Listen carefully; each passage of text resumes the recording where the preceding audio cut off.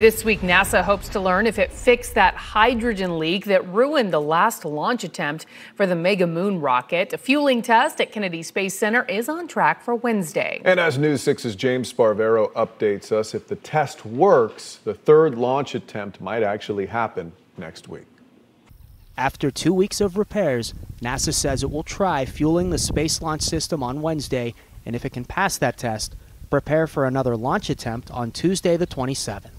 In a teleconference Monday, NASA also said it's still waiting on the Space Force to decide if SLS would even be allowed to fly that soon. The rocket's flight termination system needs recertified after the two failed attempts.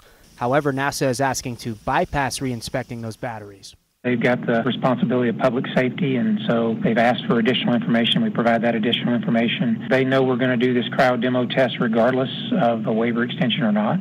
NASA says the fueling test Wednesday will include chilling the engines and testing new seals on liquid hydrogen connections. Being unable to resolve a hydrogen leak. SLS suffered hydrogen leaks during multiple tests and launch attempts so far.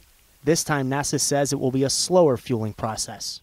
We're going to be doing what we call the kinder, gentler kind of loading operations. We're going to lower that pressure a little bit at the beginning of the chill down procedures up through the transition to fast fill. And we think that will really help with the pressure and temperature transitions that the system sees.